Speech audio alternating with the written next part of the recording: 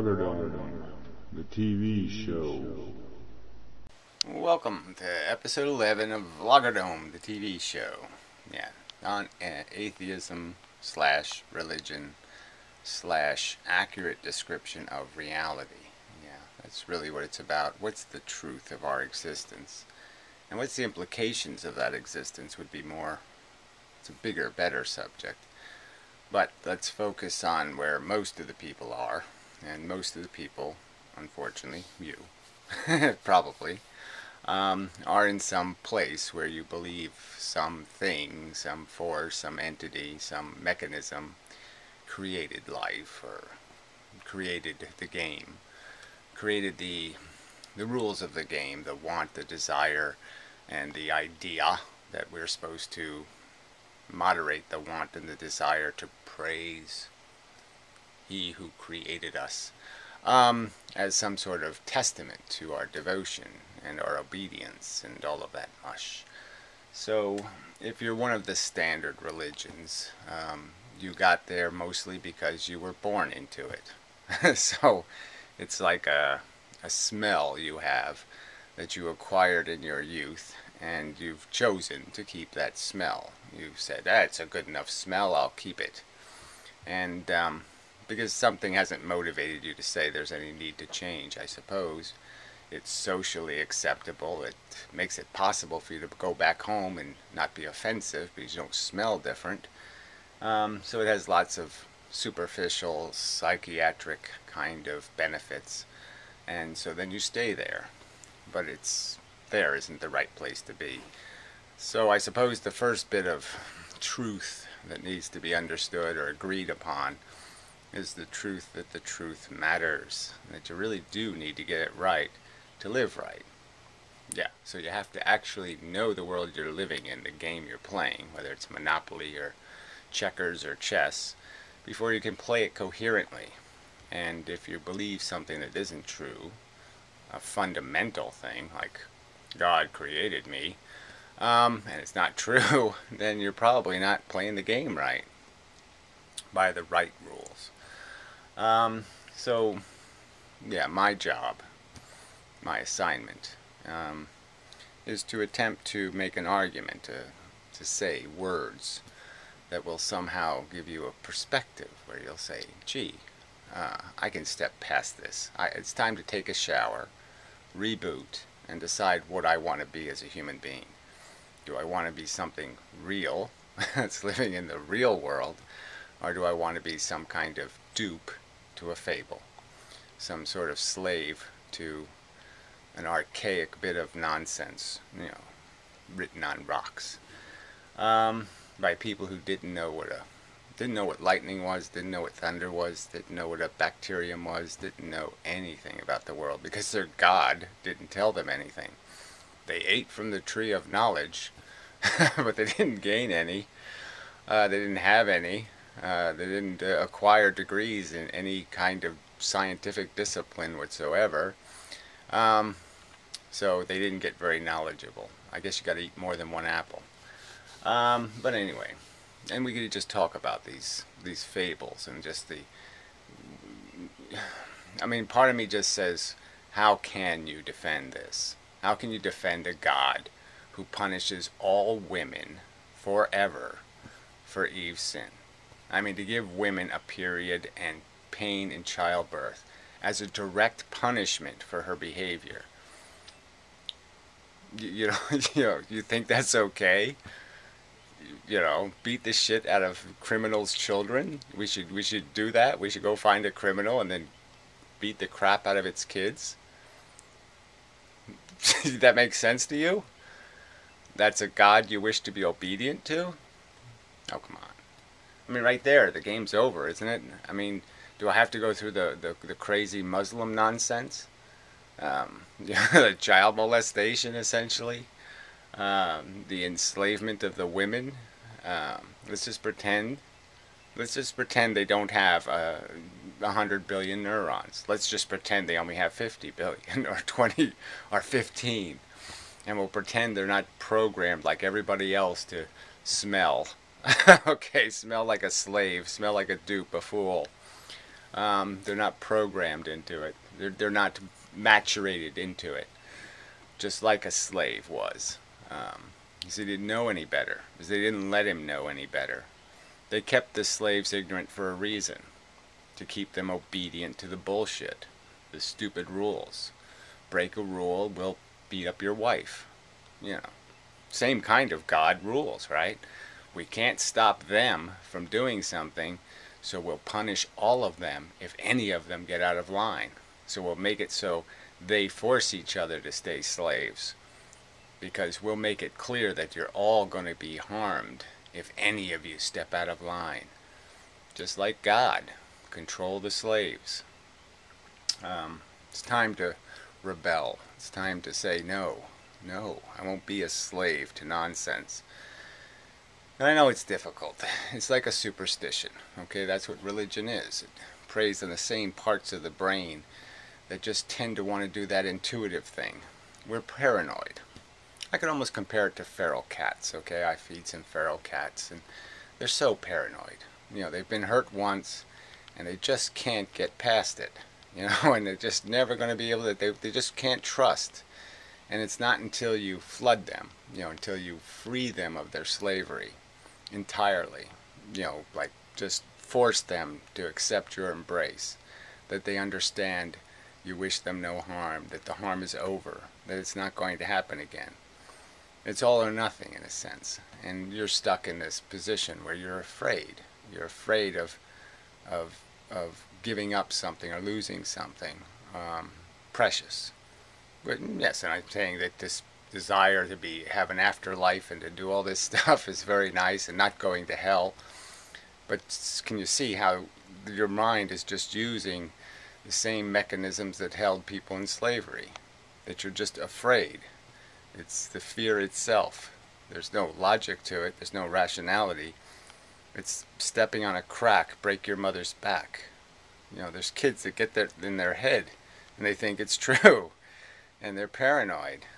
And that's all you are, is paranoid. That you're going to violate and that you're going to be punished for your violation. But there is nothing to violate. If you really look at it, if you really are honest about it, you can free yourself of it. You can liberate yourself from this paranoia that you're in a vulnerable position, and that you're likely to be giving up or to be harmed because you reject the fable and say, no, I'm going to be a real brain. Okay, I'm going to free my brain and let it be a brain instead of letting it be a possession of a 1,000-year-old story, a fable, a little bit of nonsense written down by ignorant people to explain their reality. In a sense, they were sort of innocent in this crime because they were ignorant. They didn't know what was going on, and all they could do was say, we're ants in a bigger universe, because that's all they had is information. All they had was their condition, and they had no understanding of this billions of years and evolution and DNA molecules and chemistry and, you know, microbiology and elemental science and physics. They didn't have any of that knowledge. And so all they had was the reality of their existence, and they knew that every cake that ever existed in their life, they had to bake it. They know that cakes didn't come from nowhere. So they knew that hey, we must have been baked, because there's no other explanation. But they didn't even think, you know, because they were ignorant, far enough to realize that, well, wait a minute, who made the cake baker? But, you know, the original religions did have a whole soap opera of gods. You know, the Father and the Son wasn't a silly concept in the sense that the gods had a whole lineage of their own. So there was apparently a God who made the gods. But see, it doesn't really answer the question of creation to say that some intelligence always existed and it sat around forever doing absolutely nothing, and then one day decided, I'll make human beings, and then I'll kill them all because, you know, they ate an apple, and then I'll kill them all because they did some other stupid thing. I mean, it's just not a very good plan. And you'd say if a God had forever to think about it, you'd think he would have had a better plan. I mean, it's obvious he wasn't infallible, he wasn't all these other things, because he wouldn't have had to kill the, You wouldn't have had to invent Noah, right? We wouldn't have to have that whole saga and story if he knew what he was doing, right? Right. So let's give up on this idea that, well, that's the contradictions of the fable. The fable tells you one thing in one place, it tells you another thing in another place. Ah, nice interruption. I shall be back. Ah, it wasn't a nice interruption after all. Crank callers. Anyway, see, that's what you get. Yeah, they do pay a price for being anti-anything, because they'll come and get you. Yeah, the evildoers. So anyway, where was I? Yeah, so they're full of contradictions. Full of, one minute you stone this homosexuals, the next minute you're supposed to decide, well, if I have no sin, well, what does that even mean? What if I have no sin? Does that mean I can throw rocks? I mean, these cliches aren't something to live by. This kind of morality isn't going to get you anywhere. Thou shalt not kill. Christians have killed more people in the history of mankind than just about anyone except the Muslims. I mean, the whole popularity of Christianity. Christianity wouldn't even exist as a religion if it didn't slaughter, okay, just murder, outright murder, thousands of civilizations. The North American Indians are perhaps the most recent example of the overt slaughter, the genocide.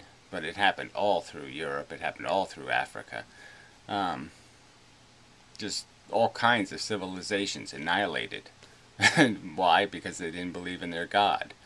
Where is that in the Ten Commandments? Go kill everybody who doesn't believe. Oh, that's right, we said thou shalt not kill. No, you can kill non-believers. That's okay, because they don't count. They're not human beings. Come on, where's the logic in any of this? So anyway, the point is you're going to have to understand your own psychology and understand that you're being controlled because this is something mommy did to you, mommy and daddy. This is something culture did to you. It made you feel as if this will give you support and this will be there for you and will be there for you. But isn't this superficial being there for you? It's like being loved because you're beautiful, right? I mean, it's sort of a dangerous thing. It's really nice to be attractive and nice and all that kind of stuff, but it's also dangerous in that people will love you for a superficial reason. And when the superficial reason is gone, there'll be no love, there'll be no anything, because you won't be serving their purpose anymore. You won't be useful to their cause. And yes, it's difficult to not belong and not to be one of the crowd and all that stuff, because when you have to stand alone, you're easier to knock down, right? And there's so many things out to get you, so to speak. But acting out of fear, is that what you want to do in your life? You want to act out of fear? Or do you want to act out of a dignity and a desire to do the right thing in every way, and to be fair to what has been paid for this thing? So that's another, you can use a million of these little examples of things, but here we have this idea of Jesus Christ suffering on the cross. And at worst, it's a few days of this brutality, this torture. And you could just think of one kid with, cancer, getting bone marrow, the third bone marrow transplant, going through all the chemo, all the horror. And you say, well, if God wants to prove how strong and how devoted and how like he really was going to give Jesus hell, as a human, just to show him how much he was willing to sacrifice for us, why didn't he give Jesus cancer? Why didn't he let Jesus rot and die in front of the human race? Watch the God go through the brutality that humans go through almost inevitably. Most of us are not going to die pleasantly.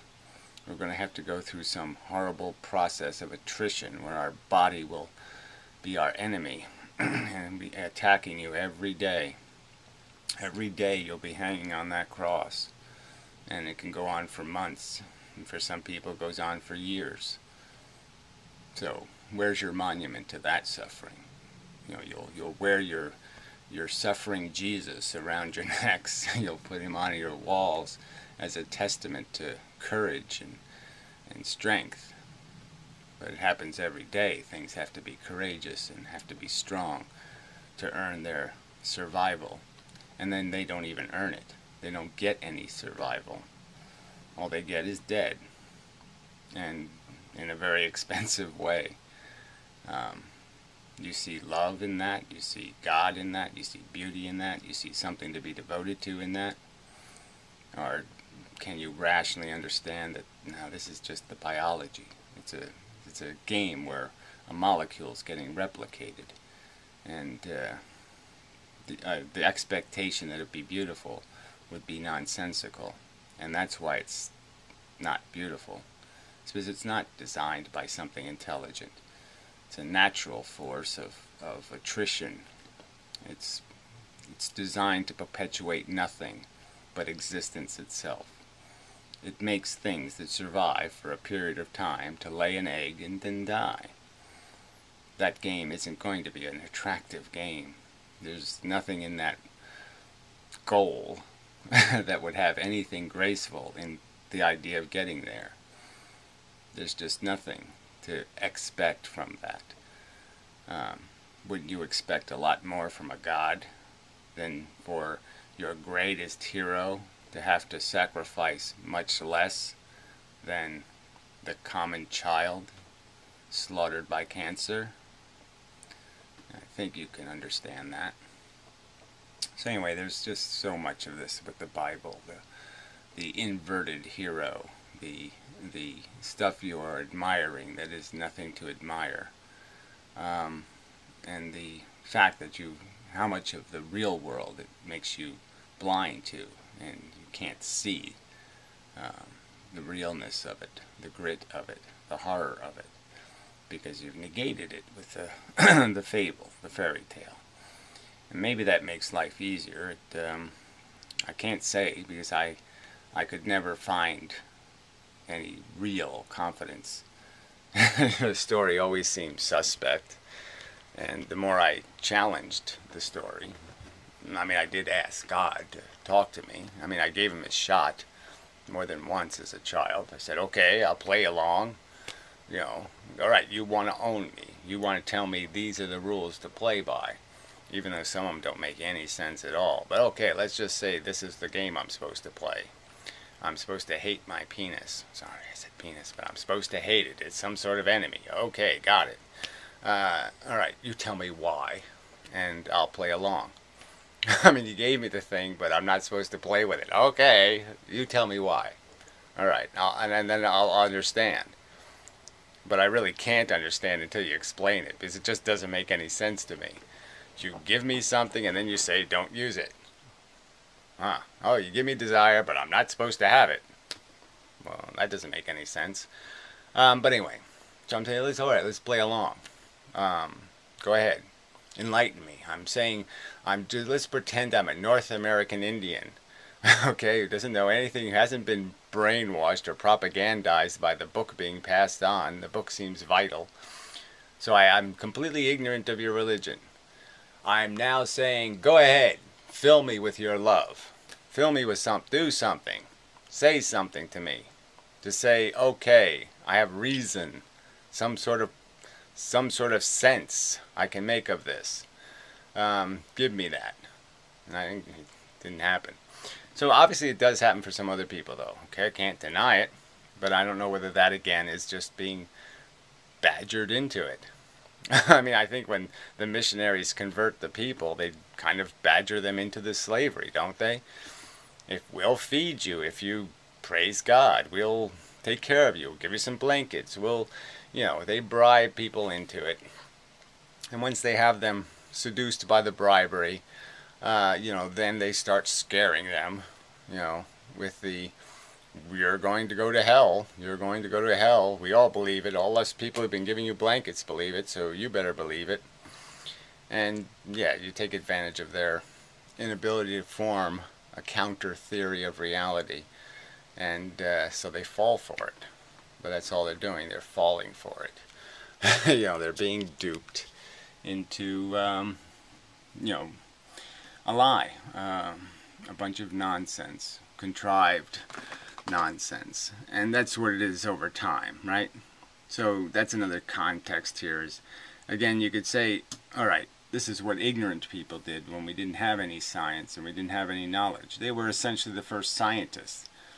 They were the people smart enough to say, well, let's figure out why we're here. But they didn't have any evidence to draw a reasonable deduction. So they came up with a bunch of nonsense, and then they tried to conform it into a story. And then over time, they took out the parts they liked and took out the parts they didn't like. They obviously left a lot of silly parts in for reasons unknown, but they left them in there anyway. You know, naked Noahs and stuff. I mean, stuff, you know, if I was editing the Bible, I'd say, well, let's get that part out of there, because that just makes this all sound silly.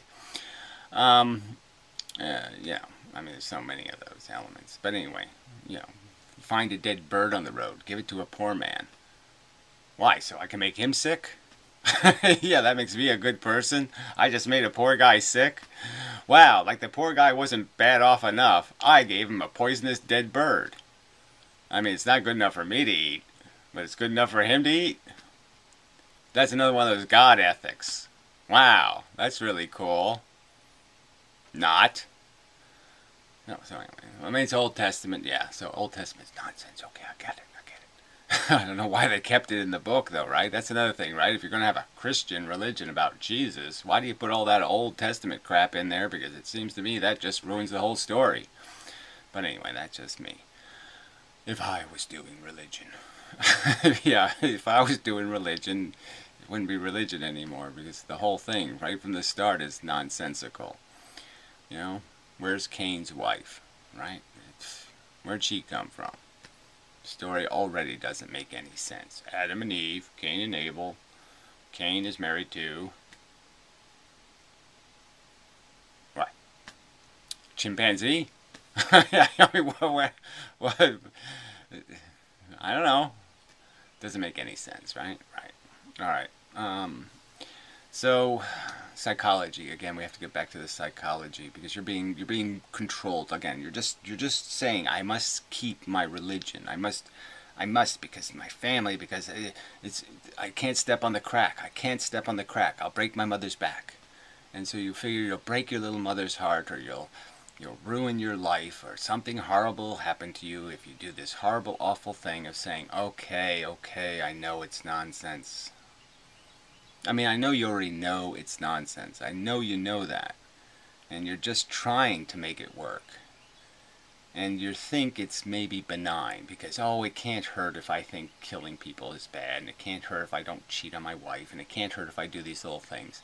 And if society all runs by this and they all obey these rules, oh, it's all benign. It can't be too big a problem. But we know it's a big problem, because people are hypocrites. Okay, they don't. They see the door crack open where, hey, if you sin, you can just say you're sorry and it'll be okay. No harm, no foul. You just say it. And the God is stupid enough, right? You made this whole God thing, and you think he's dumb enough to believe your lies, right? You go into the confessional and just say, oh, I'm sorry. You're not really sorry. You're not really repentant. You will do it again. You think your God's dumb enough to believe your testimony because the priest fell for it and said, oh, it's all okay. Say 5 of these Hail Mary things and everything will be just fine. That's your penance. Yes. That's like a nail in your eye. You know, having to say some sort of mantra, you know, talking about Jesus being the son of blah blah and blah blah blah. Anyway. No. A real God, like real Santa Claus. You think real Santa Claus would be fooled by little kids who steal money from mommy's purse and then make up some lie that it fell out of her purse or something? I found it on the couch. I found it. Yeah, so, you know, you think Santa Claus is fooled? No, Santa Claus wouldn't be fooled. He'd have super radar. He'd know the truth. So why even play a game that you can't possibly satisfy this God's standards? So you're going to lose in the end, because you know you don't really repent. You just say you're sorry. You know that's what you're doing. So why? Come on. Why the pretense? You're going to hell. Anyway. But I guess the argument I would make is that the real danger of religion is just having this wrong idea, and you can see what it's doing in the world. You can see that religion's not doing anything good for people. It's made them into bigots, okay? And then it just creates this stupid conflict that we don't need. We need something exactly the opposite. We need some mechanism, some way not to offend each other catastrophically.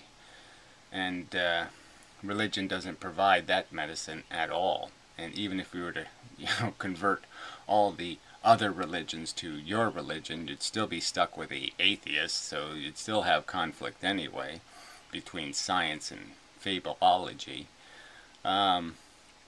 So you're not going to solve any of those problems with religion. And again, there's all, I should go into all the real negatives of religion, which is the human aggrandization, the human ego, the idea that animals exist for our abuse and use, as if they aren't our relatives in practical fact, that you don't enslave them to your desire, that if you're a responsible, smart person, it doesn't mean you eat the passengers on the bus, right? If you're the bus driver, it doesn't mean that you say, hey, I'm just going to eat the passengers. Yeah, I'm the smartest guy in the bus. I'll just use them and abuse them. That's what the smart thing does. It uses and abuses. That doesn't sound right, right?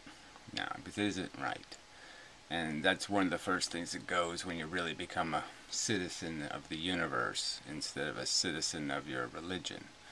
You have to realize that the game is really just a bunch of these organisms that have been created on this planet.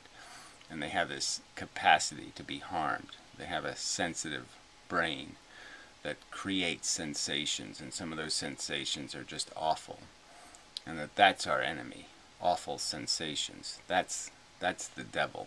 That's the thing we got to fight against, is the harm that happens to sentient, feeling things. And that becomes a much better mission. The world's going to be a much better place if it says, thou shalt not cause harm to sensitive creatures, as the first commandment. Unnecessary harm. Harm that can be mitigated easily by minor sacrifices of traditional behavior. So yeah, that's a better religion, trust me. It's better for the world if you are living in the real world and not a fantasy of silly, don't step on a crack, break your mother's back superstition. So it's not a benign thing, this religion. It degrades your intelligence, which degrades your functionality in the world. You're not really going to be a very good player if you're playing the wrong game. That's a cliche now for me, but I could say it over and over again, right? Maybe I should just do that for an hour. You're not going to be a very good player if you're playing the wrong game.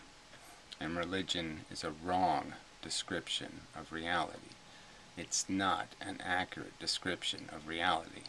There is no Jehovah, there's no Holy Ghost, there's no Jesus sitting at his side, and if they're, and even that description is this all they do all day? They just sit on their throne, the Holy Ghost and Jesus and God, and they're just sitting there on each other's lap, watching us go by and saying, hey, I praise you, hey, I praise you, holy, holy, woo, woo, woo. Maybe we all sing a song to them. We love Jesus, yes we do, because we're too silly to do anything else. What the fuck? Sorry, use the fuck word. Can't swear in heaven, I'm sure. You have to say duty and oh farty puss and stuff like that.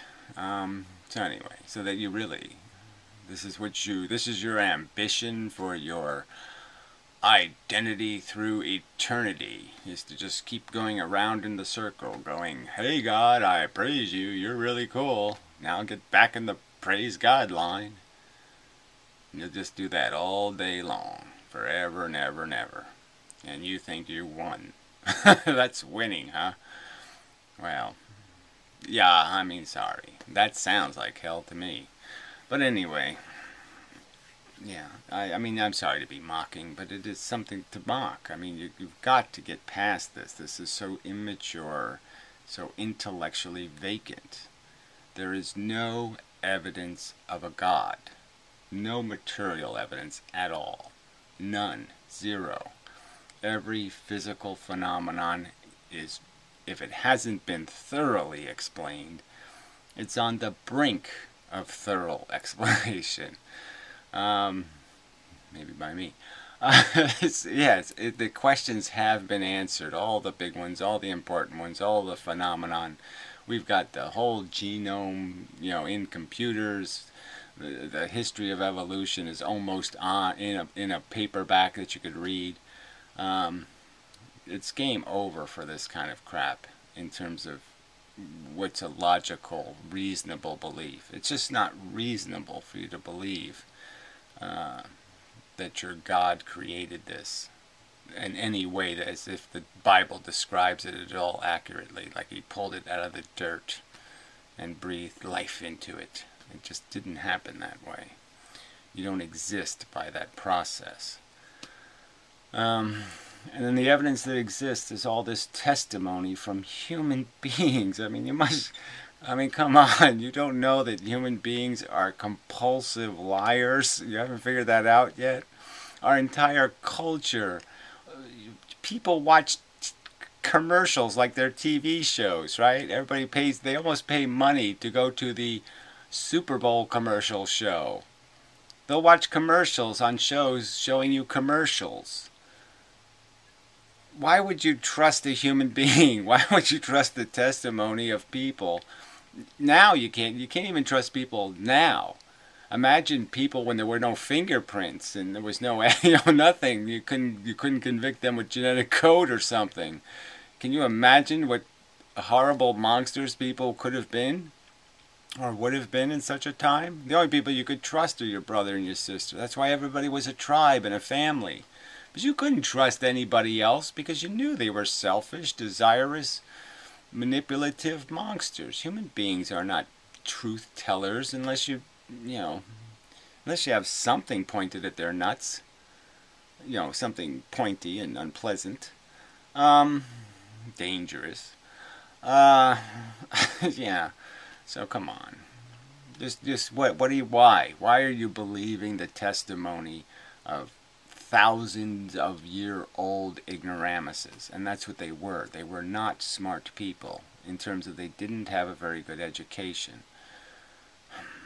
They didn't know much more. I mean, a common 7-year-old, 6-year-old has more knowledge of the world, more understanding of the globe we live on, in the solar system we live in, than these people you're taking it verbatim. You're measuring every word written in their book of Babel as if it's the truth. Their testimony of the witnessing of the walking on the water and the rising of the dead and the blah blah blah blah blah.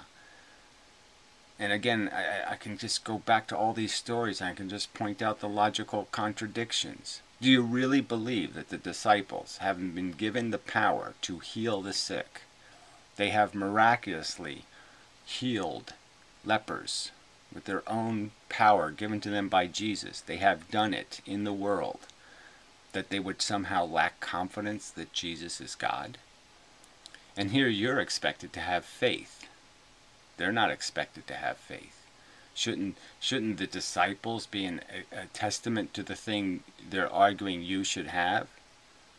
I mean, isn't there a duplicity in this whole thing? Jesus didn't have to have faith. The disciples didn't have to have faith. Yet the people are expected to have it. They're not given the evidence. They don't get to watch Jesus raise the dead. You've witnessed a guy make a dead person alive. And then you're going to tell me that it honestly makes sense to you that the disciples would turn on him, would deny knowing him, would have a lack of confidence that he was God and that their destiny is heaven. They would have a lack of confidence. So I'm just saying, we know these things didn't happen, because if they did happen, there's no way they would lack confidence. It's a magic trick that would even impress people today, let alone impressing them back then. There's just no way. If it happened the way they say it happened. So your testimony is so flawed. The book isn't edited by God, because it has things in it that are just too obvious a contradiction, too obviously nonsensical. And again, why would you even want, if I was a God, the first thing I would edit out is, oh shit, that whole part where I tortured children for the crimes of the parents, that makes me sound like an idiot. I don't want to, nobody with a freaking rational brain tortures children to punish parents. That's insane.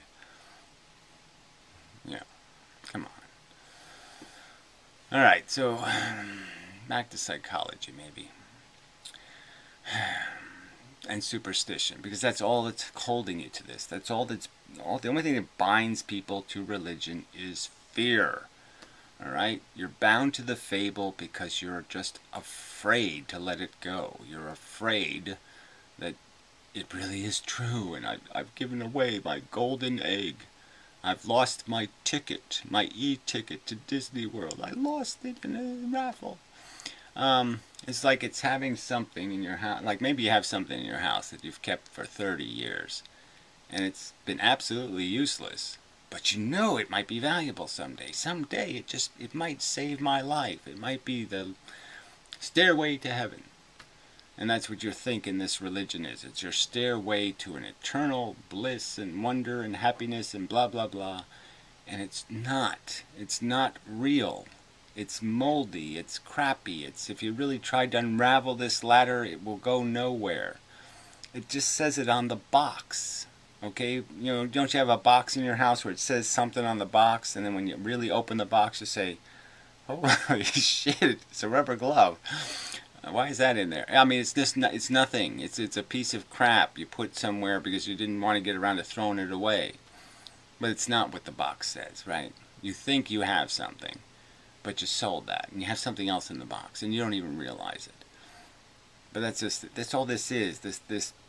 This thing you think you have, I have a grip on heaven.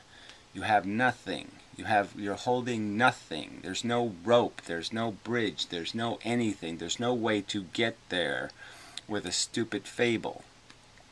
If you want heaven, you have to make it here on earth. You have to start cleaning this crap hole up. Start building some sort of real world that's decent enough for children to live in. Some kind of real wonderland. You either make it as a fact or it will not exist, because it doesn't exist out there somewhere. You're not floating there. You're not getting there some other way. And okay, that just sounds like forget about it. I ain't bothering with that, because you know, you can't get human beings to do any of that kind of stuff, especially religious kook human beings. So I might as well just stay a religious kook human beings, because they bake me cakes on Sunday. Maybe that's all it is to you.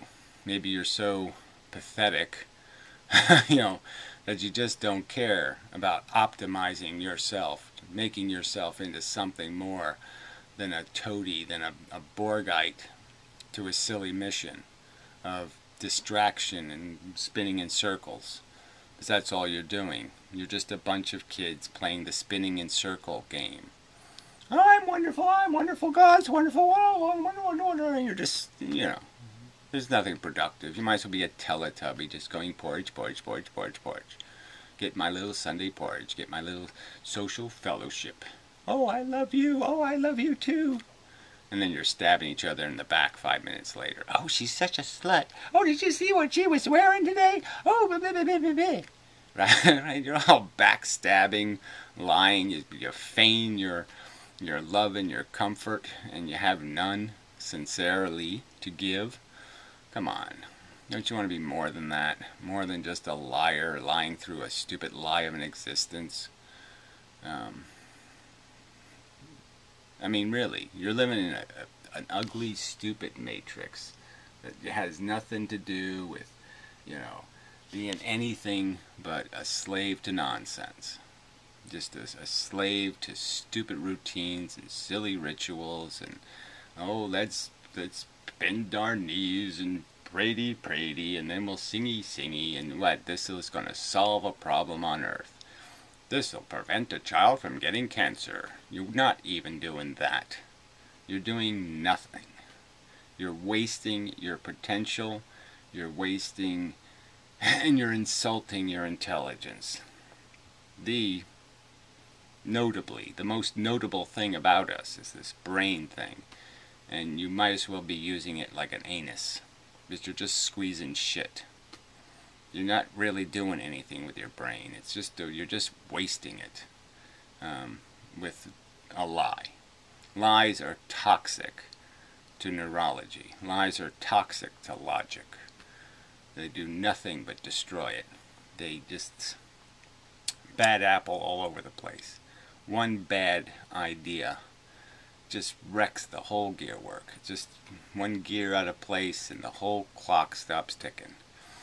And just makes stupid noises. And that's all you're doing. You're making stupid noises, ignorant, babbly noises. You know, I think, I believe, who cares? Because it's all drivel. It's nonsense. I mean, you know, get with reality. Read a scientific book, maybe. There's been so many arguments. That's why I'm trying to make this argument in some sort of different, more personal way. Is because, yeah, people have argued all of the facts and figures. I mean, that's been done over and over and over again. And I would argue that it should be good enough.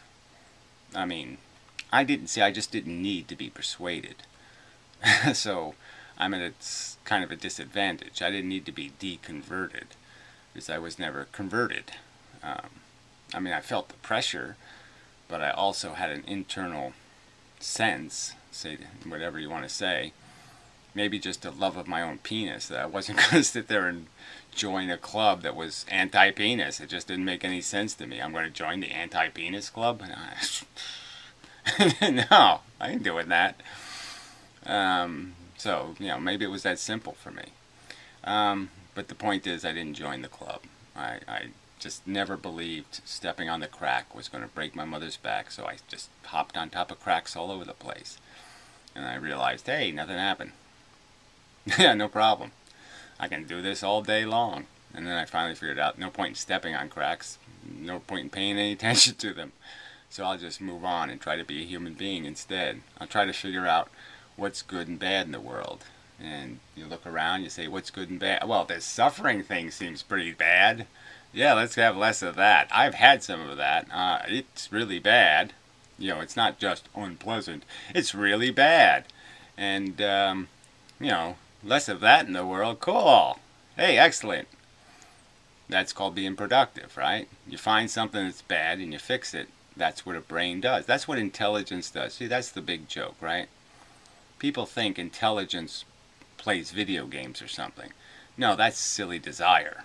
Okay, intelligence. If you just have raw intelligence, the only thing it ever does is say, where's a problem I can fix? Intelligence is like a program that just looks for something broken, something out of place, and puts it in its right place. That's all it does. It just says, like if it's looking at a checkerboard, it can say, hey, that checker is going to get captured. Ah, fix that. It just fixes errors. It fixes mistakes. It fixes things that are wrong. That's what intelligence does. It's its entire descriptive function is to fix broken, to find broken and fix it. It doesn't have any other ambition. There's no other ambition to have. So that's the sort of the joke of our existence. So we don't exist because there's something that needs to get done. We exist, and now something needs to get done, right? That's the joke of it. We're the problem. We bring brokenness to the game, and now intelligence needs to fix it because it's broken. But in a nothing universe where there isn't a bunch of suffering going on, intelligence would just sit around and say, I'm taking a nap because everything looks fine to me. I can't find any broken. I can't find any suffering to fix, so I'm going to go take a nappy because there's nothing for me to do here. And that's the truth of it. The broken is in your desire. The broken is in your need and your compulsions, and all of those are contrived by a DNA molecule just to make you lay eggs and die. And that's the insidious and horrible and awful truth. But you can make the best of it. And making the best of it is activating your intelligence to look at the world and say, yes, I understand. Suffering be bad.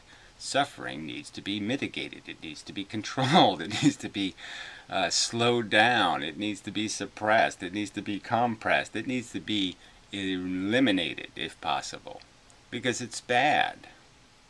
And you can do that, and you can be productive. You can get in and out of your life and recognize, hey, I left the place better than it was when I got here. And that's the game of being intelligent. That's the game of being a human.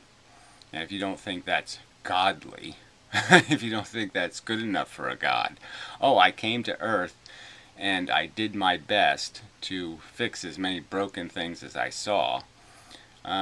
If that's a bad ambition or a bad goal or a bad accomplishment by your God standards, then your God really isn't worth praying to. He's not worth praise. If you left the place better than you got it, you left the house cleaner, you left the dishwasher more functional, you replaced the hoses and did the little repairs and did the maintenance, you did all the right things for all the right reasons. Oh, but you didn't say, praise the Lord? Oh, hey, catch-22. Yeah, go to hell forever. Yeah, I'll torture you forever. I mean, that's your God, right? That's your religion. I'll torture you forever for the silliest crimes could be committed. But you can go ahead and murder somebody, feign, oh, I'm sorry, and it's all okay. Oh, come on, that's laughable. Sorry, I did kind of laugh a little, because it's laughable. Alright, anyway, time for a break. So I'll be back with more soon enough. Almost like now. Alright, thought I'd finish up out here in the nature, because that's the more important truth, the more appropriate truth. Is that's what we're all byproducts of, is this process of evolution. And so I suppose it's the most important counter-argument to religion, is the fact that we do now have an alternative explanation for existence. We don't need a fable anymore, or a story, or something that we make up. We can see it in the mosquito that just landed on my finger, right? Right there. We can see the process that we're part of, right there.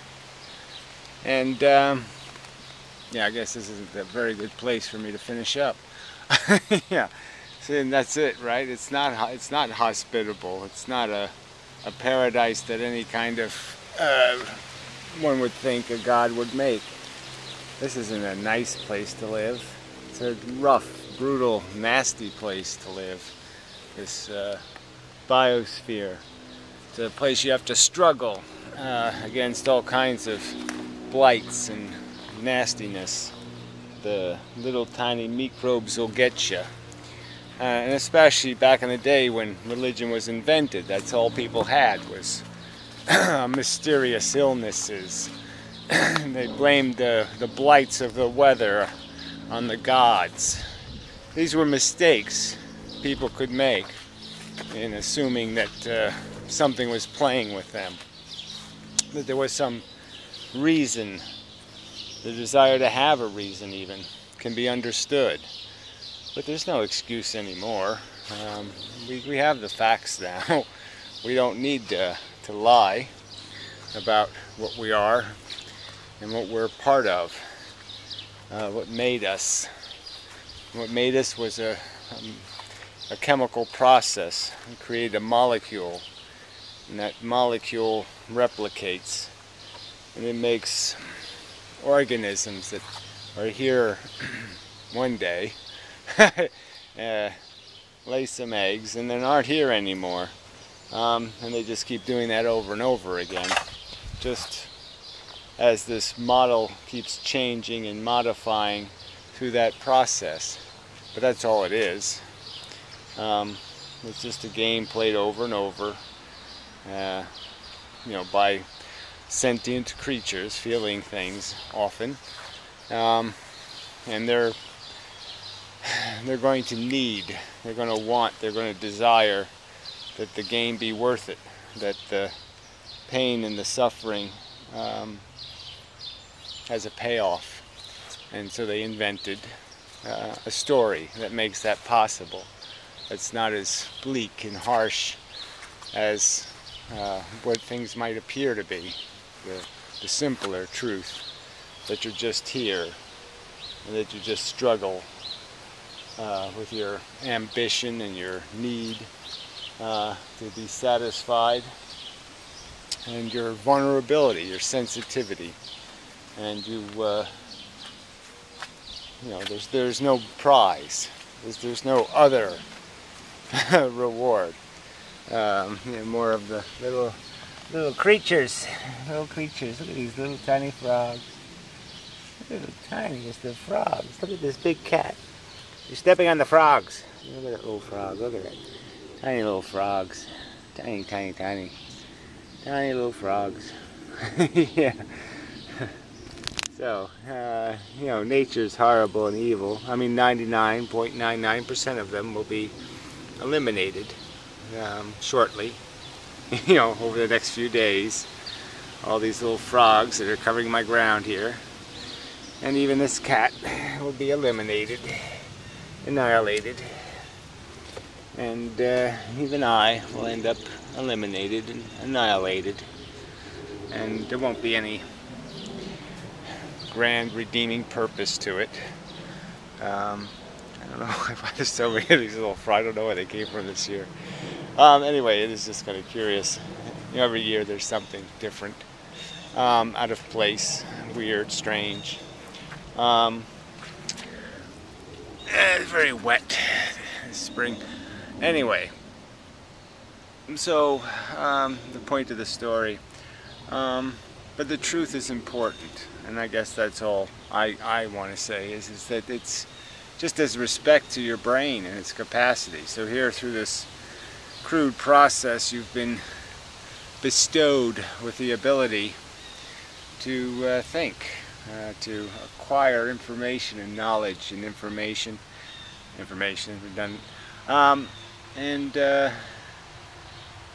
you know, it's a kind of a shame, a humiliation, to use it poorly, to not get the best out of it,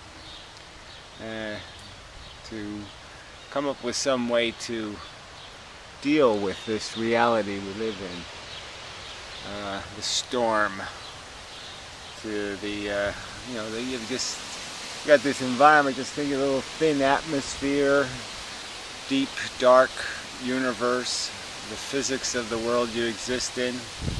That's enough of a challenge to try to get your brain around. No need for fables. No need to cheat it. Don't cheat the truth.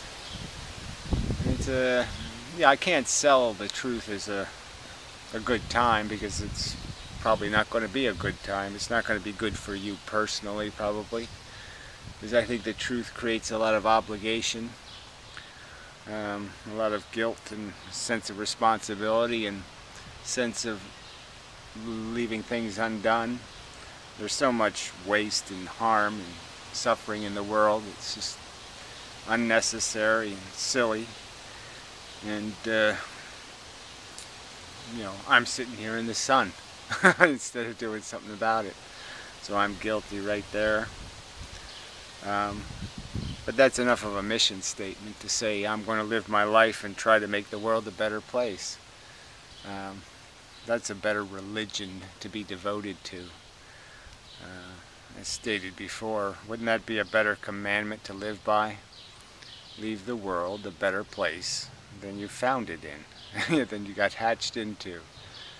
I think if you satisfy that, you've satisfied any good that can be done.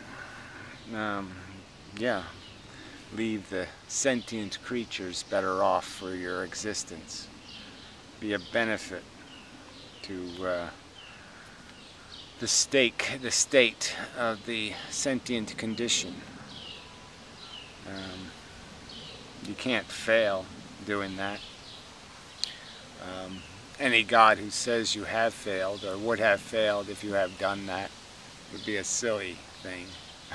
A silly made-up cartoon.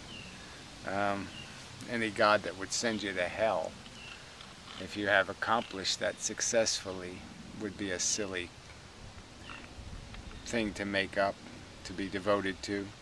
So just think of it that way. If you're afraid, don't be afraid. Don't be afraid of disappointing a God too stupid to value your productivity, or at least your intention to be productive. If a God can't appreciate that, then it's not a God worth obedience or praise. Yeah, that should be enough right there. So there should be lots of enoughs. There should be a lot of things that people could say where you'd say, okay, yeah, I get it.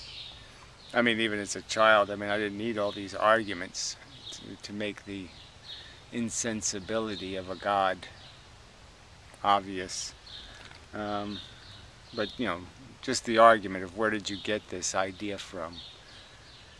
Why is your devotion so strong to this particular religion, the one you're clinging to? Did you fairly choose your religion? Did you evaluate all the 30,000 loony theories and pick the right one by some sort of intelligent analysis? Or is it just a byproduct of your culture, a byproduct of your family's devotion? You're just living out some circumstantial reality and not even choosing your own to live out. You should live your own life, not your family's tradition, not you know, the tradition of your kind, and such. So I think that about covers it. Probably running out of time, and so till the next time, when we'll talk about what it really means. Yeah, what it really means to take life seriously, to recognize the real values, the real value that exists in the world, to take real responsibility for the part you're playing, for your role in its maintenance and construction, for the deal being made with the devil of your desire. Yeah, it should be interesting. And such. So, let it go. If you're a God botherer, just let it go. It's not the truth, and it's not you're not going to get the most out of yourself. Lost, you know, pretending, living by fake notions of a good idea. Mistakes. Yeah, religion's a mistake, and it'll just lead to other mistakes if you don't get free of it, if you don't shake yourself loose of it. It's just a tragic superstition, and it just doesn't deserve your attention and devotion. It's not a good, I mean, it's just a fable, and it's not even a good fable. Again, would you create a world, the world that God has created? Would you make an AIDS virus? You know, would you punish all women for eternity for the sins of one? Would you call it a sin in the first place? Curiosity? Seduction? These are things you would crucify, literally, people for? People with brains? Anyway, even the whole idea of being a slave to a theology, when it is so unintuitive to us, I think naturally, it's so obnoxious to us, to our own sense perception, to be a slave. Yeah, I glorify that. So anyway, I think it's enough. So, till next time.